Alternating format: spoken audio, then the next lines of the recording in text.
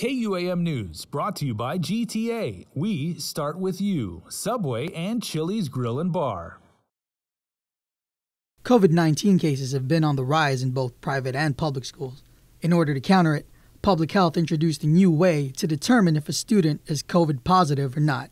Today, DPHSS conducted a training session on the new Binax testing kits with representatives from each Catholic school.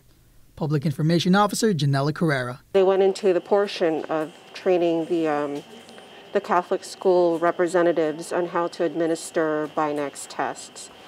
And the Binax test is the one that would give you results within 15 minutes. Usually the way it works is there's a card, just like the size of a credit card, and there's a swab that goes through the shallow part of your nostril.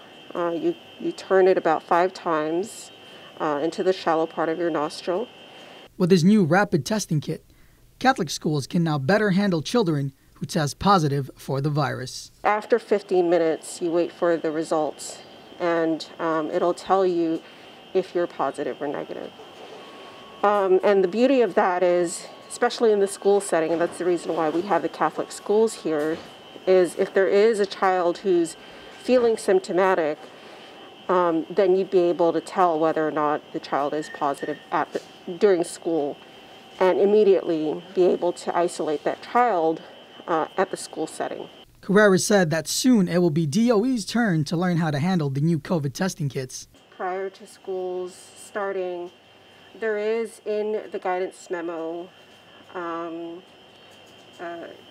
testing that we are planning to do on a regular basis. And so, of course, that is still something that we are planning. In fact, this entire week, Public Health was doing site visits and walkthroughs at different schools, along with the superintendent and other representatives with DOE. DPHSS will continue to monitor public schools to see if the COVID health protocols put in place are being followed.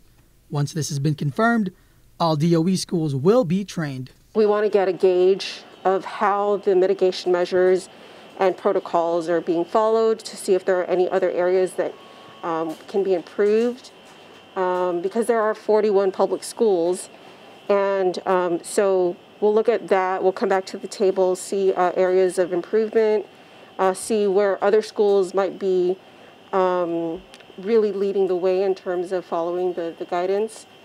And then, from there we can decide where to go. But that is in the guidance. It's actually required as regular testing for students at DOE schools as well. Carrera added that there is a vaccination clinic down in Inalahan at the Southern Region Community Health Center, open every Tuesday and Wednesday from 9 a.m. to 12 p.m. As we reported this week, another vaccination clinic is being planned at the former Forever 21 location, but no word yet on when it will open. Reporting for Guam's News Network, I'm Daniel Perez.